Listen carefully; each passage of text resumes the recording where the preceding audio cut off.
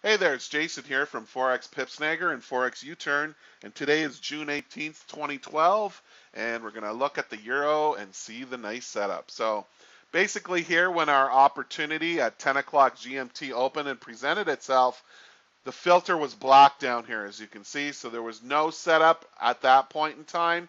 It didn't set up, okay, until we broke through this support right here, okay, came down and went right up. So this would have been your first sell right here, okay, and down it went about 68 pips, and if you would have held on to it, well, it went down about 130.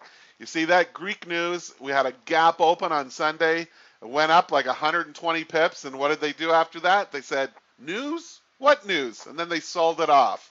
They play this game so often, it's not funny, and this is what happened today. It's a big, huge rundown. So anyway, that's it for this, other than selling rallies all the way down into the trigger line. As you can see, it worked for you all the way down. This filter all the way down told you don't buy it, don't buy it, don't buy it. And sure enough, it worked for you. Okay, let's take a look at the 1 minute now. We'll take the auto scroll off and let's see what it produced for us. Okay. So right in here is our 2 o'clock. There was no trade here. There was no trade here. And then at about 20 to 3, or 4, I should say, you had just had 10 pips. So if you sold it, you would have sold it right there. We just broke through the support. We had some support over here.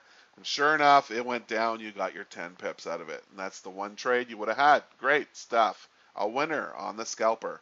And on the pound, basically, the filter did agree at 3 o'clock. So you would have sold right there. You would have put your stop up here about 20, 30 pips. It would have went against you about 11 pips. And you definitely got 46 pips to the bottom. Good trade, good trade. And the Swiss, let's take a look at the Swiss. The Swiss is the opposite of the euro. See how the filter is the opposite? This is how you know, this is how I know that they have them tagged and rigged together. Because you see the exact same price bars in an opposite manner. You see the filter reacting in the exact opposite way. So you know that right now, if you want to sell the euro, you can bet, if you have a signal to sell the euro, you can bet your little booty that you have a signal to buy the Swiss at the exact, ladies and gentlemen, same time, which was right there. Okay, 10:55, and I'll prove it to you. Remember this rally back up into the trigger line? Let's go look. I'll show you. Right there. What time is that? 10:55. Do you see the time, ladies and gentlemen? Look at that now. Look at that carefully. Okay, now let's go to the Swiss. Look at that. The exact same deal at the exact same time. Pretty amazing. Pretty amazing. Anyway, you could have bought the dips all the way up. Okay, so let's take a quick look now at the what's it called? 4X UTurn. Oh, geez, I need to slap myself. Almost forgot what I was saying here. Okay, well, we have a lopsided M here formation, but that's not a good formation. Well, it is. It could work, but the filter did not agree at the time. Filter didn't agree until like way over here.